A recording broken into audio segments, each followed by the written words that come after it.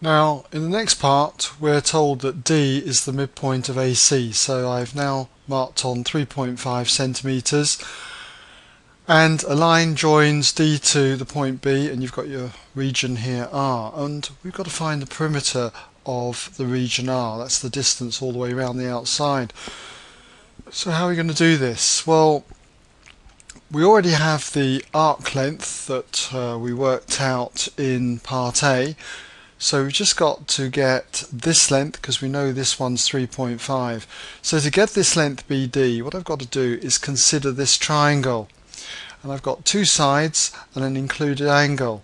And that means that I can use the cosine rule. So what is the cosine rule? Just a quick reminder.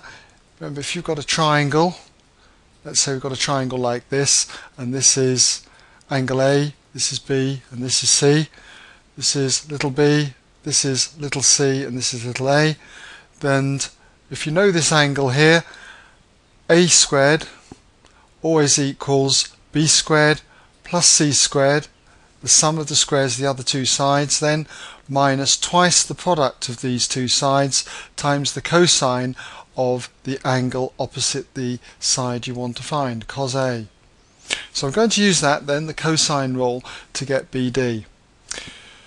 So doing that then, we have BD squared equals sum of squares of the other two sides, so that's 7 squared plus 3.5 squared, minus twice the product of these two sides, so that's 2 times 7 times 3.5, and then times the cosine of the included angle here, 0.8. 0.8 radians, okay, and you could use a little c there to denote radians.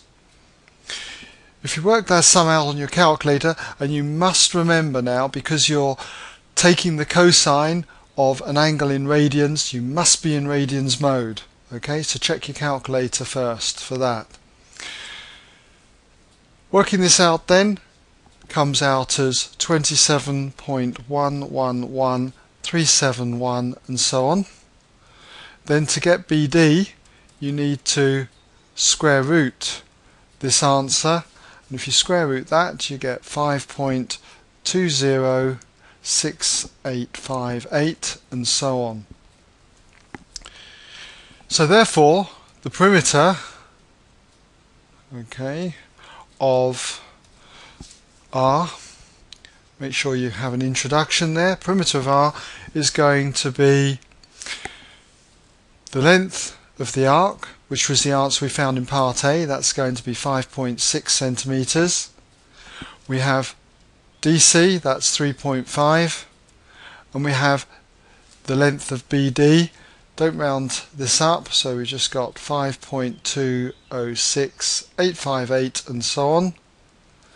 And when you work that out, it comes to 14.3068 and so on. And we were asked to give the answer to three significant figures, and if you give that to three significant figures, you find you've got 14.3 centimeters to 3 SF. And that brings us now to the end of this part of the question.